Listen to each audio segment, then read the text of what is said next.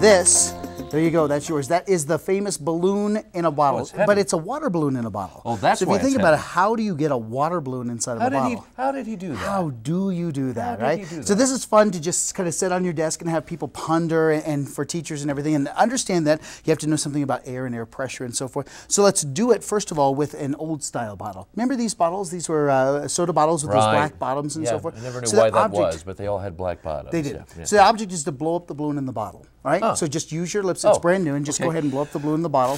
It just is hard. And you will try forever, and you can't. Because it's pressure working against me. So there's air inside the bottle, right? And so when you push in, that's why this is an impossibility. How would you get the water in there? So you got to have a way to be able to sneak the air out. So to show you this, and I'll show you a tricky version, I simply put a cap on the side there so that for demonstration purposes you can see what's happening. So if you blow in here now, and then I cap it off after you blow it up, we should be good. Ready?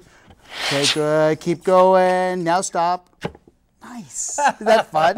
So there's your balloon in the bottle. Look at the hole that's right there. So you can kind of see the air inside, right? Well, if you can see air, you can see the hole, right? And of course the air doesn't escape because the air doesn't come in this way. Now this doesn't fool anybody. So if you're really wanting to have some fun at home, this is what you do. Just get a regular 2-liter bottle like you have now, and in the bottom you're going to put a hole. And I did that for you right over here on this one. So there is the hole in the bottom that's right there. See the little hole that sits there? Right. So now when you, in the hole right there, so now you just keep your finger over the hole and nobody will ever know that it's there. Got it? So you give this bottle to the person who you say blow up the balloon in the bottle. They can't. Which is on impossible. Yours.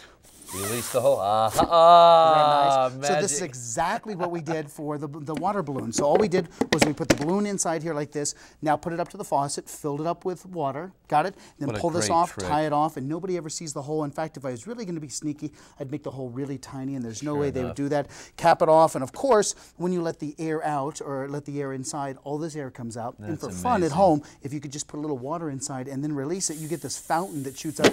Moms and dads love that. That's excellent. Isn't that fun? You know, it's one of those things that just mystifies, you know, small children especially. How they does do it he so much do better that? than I do it, but at least you got a water balloon in a bottle, and it's a good thought provoker for teachers at the beginning of the school. It is.